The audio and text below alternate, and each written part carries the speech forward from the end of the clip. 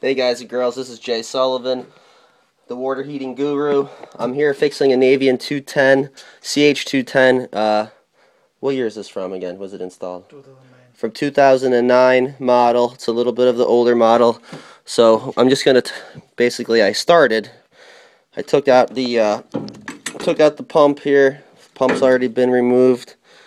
We've got the board drop down here. So I'm at the fun. I'm at the fun area now, where I'm taking out the lower area of the three-way valve. The three-way valve went bad. You can see the three-way valve is back here next to the plate heat exchanger for your domestic hot water.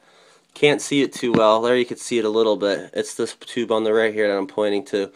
I'm going to take that out, but it's a little tough working on the bottom of the tank here. The screws are nearly impossible to get to. If you have an isolation kit like you should, that makes it even harder. So here we go. Guess you could just get me working a little bit here. It's the first time I ever have anybody have the opportunity to film me. So make sure if you're doing a repair, make sure you get a little seat like this to sit on. That's always key. I never leave without it.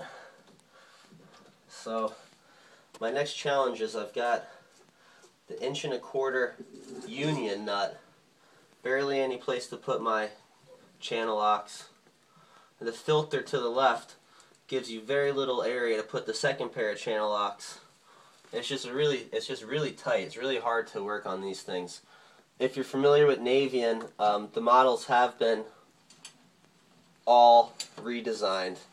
You no longer see this computer board in the front. It's on top. All the lower components are much easier to get to now. The electrical transformer is not all the way in the back.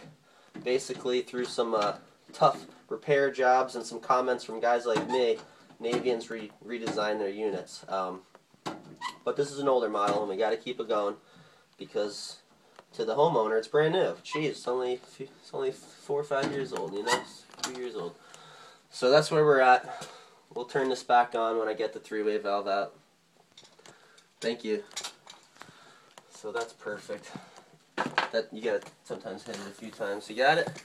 Did it stop yet? Don't worry if it's.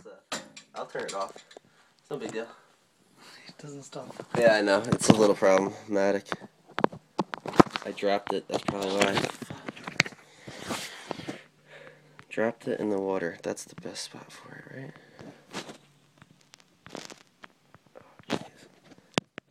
Well, let's see if that'll turn it off.